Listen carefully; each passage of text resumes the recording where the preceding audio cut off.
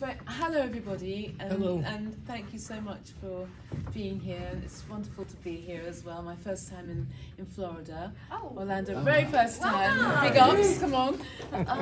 But yeah, coming to these events, it's a pleasure and an honour to meet up with your fellow actors, and you know, over the years you sort of seen the conventions and nothing else. So it's just lovely to be able to travel, meet fans, meet your friends, family, in terms of the actors. And when was the last time I saw you, Mark? You see, a while back. It was a while because of the pandemic too, but it's been and other reasons, but a long time. But 5 years, 6 years, 7 years. It was a Steve Perry show, I think. Right. Oh, it definitely was. Yeah. You know his Rhode Island Comic-Con? Yes. Oh gosh, that was I think it was Rhode Island. Yeah. That was ages ago. Okay, so then you know, it's just a pleasure to be able to travel and come out and meet everybody, see everybody. No, it's so wonderful to have you guys here. This is and it's the same, for me. And for me, because I'm a voice actor, they get to work. You know, these actors, they all work together. But for us, everything's done. You know, they've shot it, and we go in, and I never hardly would get to meet, unless there's a voice person in there with us voice people. It's very solo. So it's really cool for me over the years to have gotten to finally meet the people that I'm in a film with, you know. And that was really awesome. And then the other thing is, Lucasfilm really was a family, and I was in-house there for a few years, so it really does feel like seeing a family member that you haven't seen for a while. Like the minute you meet somebody that's in the film, you feel connected. So it's wonderful. I'm sure. Thank you guys so much for being here. So you mentioned you're in like the voice acting side of things, and obviously you have this incredibly unique voice, but in addition to that, such a distinctive laugh. Exactly. And I feel like a lot of your roles, you get to utilize your laugh, but in so many different ways. Yeah. So can you tell me? I don't know why I ended up with being the laugh guy. And I don't know. And then I do a lot of, like right now I'm doing a lot of haunt commercials I do like about 20 markets in the U.S., the major markets. And I get to use, you know, that kind of stuff. Yeah. So yeah, I do. I end up using them all the time. Sounds familiar. So growing up, when did you start like realizing that your unique voice was gonna be a career for you? I don't think I knew it was going to be a career. I knew that I could do. I was pretty good at impersonations at a young age. And people would, because I would do, you know, I was born in '60, so I'm doing Bela Lugosi and Boris Karloff and those guys, and Edward G. Robinson, who, you know, distinctive. They're pretty easy because they're so distinctive. I mean, I think. I know that in 5th grade we had to give a speech on how to do something. I gave a speech on how to do impersonations. So that was kind of weird. Interesting. And I winged it. I just told them what I do, you know. Not really. And then a funny one was when I was in high school or junior. No, it was early high school. I had to do give a speech. No, it was in public speaking class. But we had to do a radio station on a cassette, and you know everybody had cassette recorders. Do it at home, bring it in, and make a little radio station thing.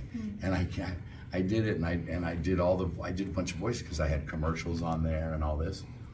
And I turn it in, and I get my grade, and I had an F. An F? An F. And I'm like, what the hell? So I go to the teacher, I'm like, why'd I get an F? He said, you didn't understand the assignment. And I said, what do you mean? He said, you were supposed to do this on your own, just you. I said, that is just me. He's like, no, it isn't. You have other people on there. I said, no, that's just me. So he made me do the voices. He goes, do it then, right now. And I did. He's like, oh my God, here, A+. Yeah, he's like, I'm sorry. I couldn't. He's like, he was blown away. He's like, I could never tell that was the same person doing. Wow. So yeah, that's amazing. So that was a long answer. I'm sorry. No, it's a cool one. That's a great answer. So yeah, at some point there was it was going to happen, I guess. Yeah, it's meant to be. Yeah. And with you, Femi, like, was your background in dance? Yeah, yes, it was. And so when you got the role in Star Wars, how much did they tell you about it? And like, was it a dance audition, or what type of process was it? Well, when I got the role, they didn't tell me anything about it because it was all secrecy.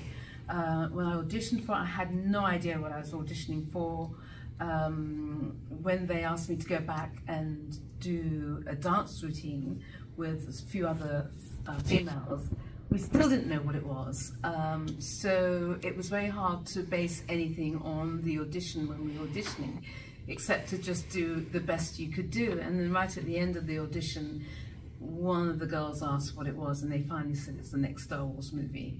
So I went, okay, and I thought I did the best I could do, and I was doing Cats at the time, and I'd taken the choreographer up to London because I had to be at the show by a certain time, and he said, look, and he said, look, I think you've got the part. and he said, but don't get too excited. And then when I got to the stage door, there's a message from my agent saying that to call her, and I did. And she said they want to offer you the part in Star Wars. So, but I am from a dance background, and before Star Wars, I had done lots of dance work. And I've been dancing since I was 4 years old, so I knew that was one of my callings in this lifetime. So yeah, so that's yep, a trained dancer. And lots of people do ask me. Sorry to interject. They say, "Oh, did you have a choreographer?" And I went, "Oh yeah," because you know, if they say if I improvised on the spot, then you continuity. I'd have to remember what I did. But it was a week's choreography and then a week's shoot. So it was all planned. Interesting. Yeah. And you mentioned you were also doing Cats at the time, yeah. which is obviously one of the greatest musicals of all time. Oh yeah, we started it. Yeah. Yes. Oh, wow. Yeah, big ups, we did it. I did it originally in 81 with the original cast. And then I went back again to do a part that I understudied. And that's when I auditioned for Jedi as well. So I was doing Cats in the evening and Jedi in the daytime, and then I suddenly thought, because it took about 6 to 8, 13 showers to get my green makeup off, I went, oh God, it's taking this time, I've got to put cat makeup on, and I said, look, I just need to have a week's break. So I just concentrated on doing Jedi for a week and had a break from the show, but yes. What was your favorite number to perform in Cats? Well, I have to say, the one that I did was The Cavity. Yeah, I played Bon Ballerina, and I think that was the best song. Okay, it's a good one. Yeah, it's a good one. Okay. Yeah, jazzy stuff, music. Okay, well, we can transition back into Star Wars. Yeah, sorry, we'll transition back in, yeah. Sorry, I'm a big Cats No, fan. Oh, okay, cool. So, what was it like for you, Mark, the first time seeing the voice match up with the crazy little character that had to be so incredibly surreal? It's funny you would ask that, because I hadn't seen who I was. I did what they call wild. I went in the studio with Ben Burt. He kind of described this creature, and then anyway, so I ended up doing it. So I hadn't seen it, and so, but I was with Luke. I was a carpenter at Skywalker Ranch, and I was trying to get into production. But they were like, well, we need carpenter right now. Maybe come in, and then we'll bring you over to production when we have an opening. Yeah. So I went and did that, and did it with him. Had no idea. So I went to the screening with everybody. And I'm like everybody. I'm sitting there watching the movie, and I'm thinking, I wonder who I'm going to be here. And all of a sudden, I see Salacious cackle. And here's what it was like. That's me! Honest to God. And then I went, oh my God, I can't, because I'm there with George and Harrison and all those people, and I'm thinking, I bet Harrison's back there going, yeah, that's me, kid. You know, it's like, dude, that was embarrassing. Yeah. That's how it was. I was blown away. So you didn't know who you were? I still don't know who I am. So you saw it on screen, and you saw Salacious. Yeah, and when I heard it, I knew that was my laugh, and I'm like, oh, that's me. And I was with my a girlfriend, and she's like, oh, you know, I was like, oh my God. I mean, because sorry. No, keep going. No, because when I was doing Jedi, and when I was sitting waiting to shoot my section, Salacious Crumb was, excuse me, a pain in the ass. I've heard that. It really was a pain in the ass, you know. And you kept, Tim. Yeah, Tim Rose annoying me was so much. Yeah. So the fact that you didn't see the character and you matched, you corresponded or cross-pollinated with the, which is incredible. I did like probably 20 minutes of cackles and gibberish and screams and I mean a lot more stuff than ever got used. Wow. Yeah, and then Ben found a good 15 seconds, you know, and and so that and then after the screening was the cast. Were you in San Francisco? Did you, or no? You would have screened it over in screened it in the UK. But yes. So we screened it in San Francisco. Okay. And there was the big party and the dinner and, after. So then Ben came up and said, "Do you know who you are?" And I was like, "Yeah, I'm that little guy with Jabba." And he's like, "Yeah." And he said, "Your name's Salacious Crumb." Great name. Oh, what a great name. I was like, "That's great." It's in the ass, but great name. Sorry. So you said it was, the character was just described to you now. Do you remember like how they described? I do, because he said he's part bird, rat, monkey. Yeah. Is it? He's a monkey. He's a Kowakian monkey lizard. I wouldn't have known what that meant. Yeah, but he's like he's kind of part rat, part bird, part monkey, and And then he described scenes that aren't even in the movie, because you know how secretive they are about everything. Exactly. Like, oh, you don't know. Yeah, he's like, you're out in the desert. So after he heard me do the laugh and stuff, he's like, okay, I want you to do other stuff in that voice. Just real quick, he was like, he described scenes. You're out in the desert. You see a big castle. You're tired. You've been walking in the desert. Just give me like, you know. I just start doing, you know, and then it got to where you snuck in. There's a giant sleeping. You're hiding. I gave more sounds. Everything was. And then the one scene where, so then he says, you stole this giant's cheese. The giant just woke up. He's chasing you. You're scared. So I'm screaming. And he said, now the giant just caught you and he took the cheese back. Tell him you want your cheese back. And that's when I was like, he's like, just do some gibberish. So I did. So that scene, so I'm thinking to myself, give me that cheese back when I'm saying that. Well, you use that part. I know when I go to the ceiling after I got tapped in the ass and I'm up on the ceiling and I yell back down at them. So really what I'm saying is, give me back my freaking cheese. That's what I'm really saying right there. Now I have to watch that again. Right? Complete sense. Everything's so different. It makes sense when you get backstory like that. Wow. Yeah. Okay. Yeah. I love that. Right, so if you guys have any questions now, it's your chance to ask whatever questions you may have. So when you were shooting your dancing scene in front of Jabba, did they already have the music choreographed and sort of playing? So you were actually... Yes, I knew exactly what I was doing. That's what I was always wondering, like, at what time did they have the song written and performed and all that? Right from the beginning, when I was in rehearsals, they had the music. I knew exactly. You know, the only difficult thing was that when I was dancing on the grate, it was very slippery because of the sand, and then I had my leg poos that kept smacking me in the face so you know, you had to just deal with all that on set, and then you felt quite conspicuous because you're the only one getting up and dancing in front of. I was fortunate because I had all the characters in Jabba's palace, you know, and I think back on it, I had everybody there just waiting, I had the music. I knew exactly the music. What I was dancing to. Okay, thank you. What was it like? Oh, sorry. Go ahead. I'm sorry, you go ahead. Oh, I insist. You. I'll ask after. This one's from Mark. You said you did voices when you were younger. Was Mel Blanc your inspiration? Mel Blanc? Oh, yeah. Oh, yeah, I love Mel Blanc, yeah. He was your inspiration? Certainly. You know, I'm like, yeah. Listen, I don't know.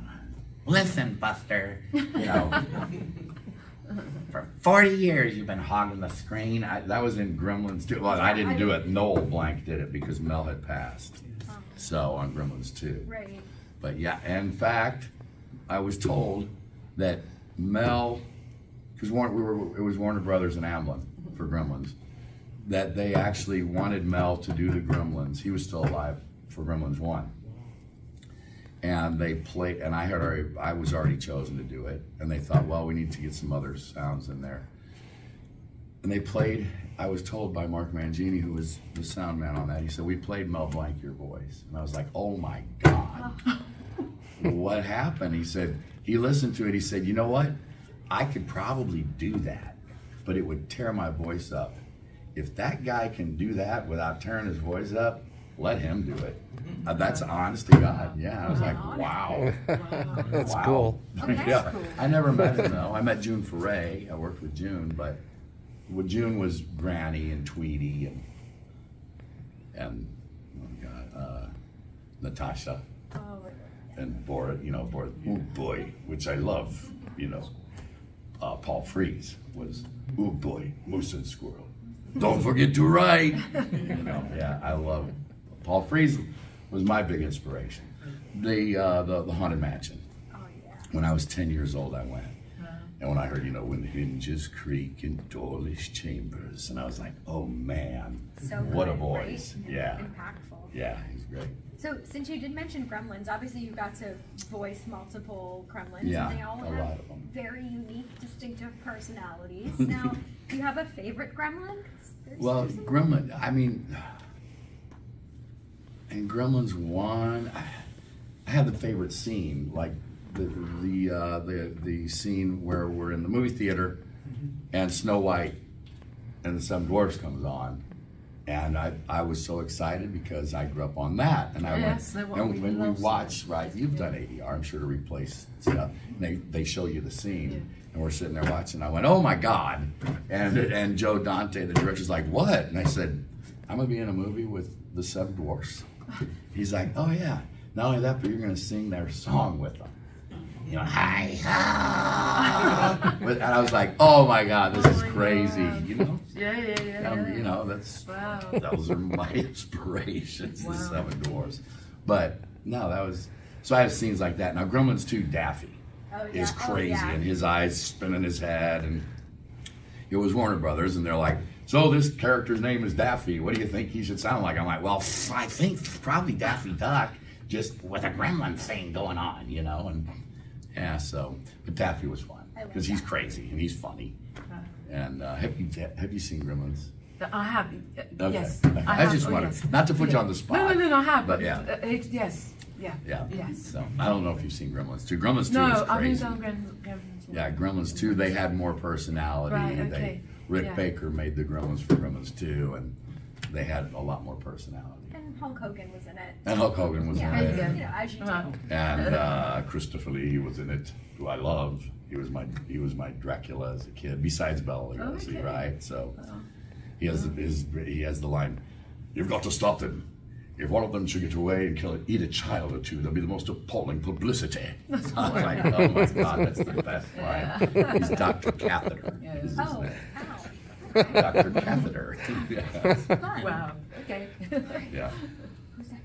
Go right ahead. Femi, when you shot your scene where you're struggling with the chains, who are you pulling against? Are you pulling against a team, or are you pulling against a puppet, or is it all improv? When I did in 82, 83, I had Jabba. He was holding, actually there were 4 men in Jabba, and I can't remember who was doing the arms, but they were controlling it. They were controlling when I was pulling. But when I went back to do the special edition, it was green screen. But then they didn't use it. So, but originally I did it. It was with the nasty, sluggish Jabba the Hutt that I was interacting with. Oh, that's cool. And you know, they had a little TV monitor inside, and you know, I got strangled a few times too, because it was back in those days. It was, you know, the picture wasn't clear at all, so you could just sort of see an image dancing around. But no, it was with Jabba. It was with my master that I struggled. Yeah, definitely. Yeah, it's cool. When you went back for the special editions, did you hear rumors about it, or did George call you? I had no idea. Honestly, it just came out of the blue in, I don't know, it was 95, I can't remember, 94. And I was just away in America, in New York, just staying with a really good friend of mine. at the Chelsea Hotel she was living, and I had escaped. And I hadn't told, and I've told this many times, but I had not told anybody where I was. And then she said there was this phone call from Lucasfilm to call them back. And back then we had this little telephone, and you had that little light flashing. You're probably too young to know any of that, but anyway, we had this little red light, and the little red light was flashing on the telephone, and I played the message, and then I called Lucasfilm, and they said it's the casting director, and George Lucas wants to revamp the scene, the Jedi scene, Jabba's palace, and we would like to bring you back in to do it, to merge the scenes together. And then they said, we've got one question, you've got to fit in your original costume to do it 14 years prior. And have you changed? And I went, well, no, just take some photos. So I did, and we sent them FedEx, and they said, no, you'll be able to do it, you'll be able to do it. So they flew me out. There was I had no idea, it was just out of the blue. And they were saying it took them about 3 to 6 months to try and locate me. And everyone was saying, no, we won't find her. And if they weren't going to find me, then they were going to CGI me. So lucky they found me. Yeah. So, wow. But I had to, everything you see in the special edition is what I wore originally. That's great. Wow. You had to keep that secret for 2 years? Excuse me? You had to keep that secret for 2 years? No, because it was completely out. You know, when I got about going into the special edition. Right. No, that one I didn't have to keep a secret. Okay. It was just something they shot it, and then it was, I think it was 8 months later, the special edition was out. But prior, yes, I did have to keep it a secret. Wow. Well, what was it like donning the makeup and the outfit again? That has to be very... So weird. I mean, even the whole costume smelled the same. You know, it was like it was just like. But I knew, you know, because it took about 4 hours to do my makeup, so I thought, oh, here we go. Let's get in there at 4 o'clock in the morning, stand there semi-nude, get painted up. So yeah, no, I just thought this would be really interesting, and I thought when they said we want to add more to your scene, I thought I had to remember the dance routine from, and I was playing it back on, and I thought, God, I can't remember it, like it was a nightmare. But luckily they didn't. They got the 3. I think the original, when I did it originally, I think it's better scene, except when you see me go into the pit. Right. But yeah, no, it was all cool. And what was it like the first day on set when you actually saw Jabba the Hutt for the first time? Oh dear. I thought, God, he's so, wow, it's amazing. Because again, it wasn't CGI. It was because originally it was a man who played Jabba the Hutt. Right. And then they check you. I mean, you know, yes. So actually see, and I'm, you know, for me, I'm not, you know, the Star Wars lover or anything. For me, it's just stepping and doing the job and stepping out and continuing my career. So I didn't know any of this, the backstory or anything like that about Star Wars. But anyway, seeing Jabba was incredible. He was, I mean, massive. But as I say, 4 people had to fit into him. Yeah. And it was really good to play against a live puppeteer in that respect. Very cool. Yeah. Any fun? Yeah, go ahead. You said you do impersonations. Is there one that you just love to keep doing? And is there another one that surprises people? There's a lot. There's a lot. I love doing the Wizard of Oz.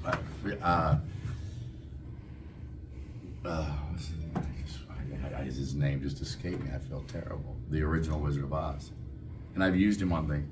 I discovered I could do him. I was doing a thing for Kellogg's, a commercial. You know, like, can you do, well, I wasn't doing it yet. The producer I'd worked with, and he called me and said, can you do Frank Morgan? And I said, who's Frank Morgan? And he said, he's the Wizard of Oz. And it was back in the days of Blockbuster. I'm like, I don't know, let me go rent it and see. So I went and rented the Wizard of Oz, brought it home. I watched it and I was like, back where I come from, there are many great men who do many good deeds. Those men are known as good deed doers. Now then, Dorothy. And I was like, shit, I guess I can. So I called him. I said, oh, what was his name? But I just called him and as him. Yes, how are you today? I've heard you're looking for me. And he's like, oh my God, you sound just like him. He knew right away who it was. Yeah. I love Frank Morgan. He feels good because he's just this kind of a guy. You know, he's just, well, now then. And he's a little bit absent-minded, I believe, you know. But pay no attention to the man behind the curtain. Yes. The great and powerful Oz has spoken. I love Frank Morgan. So that's probably why, because he feels really good to do.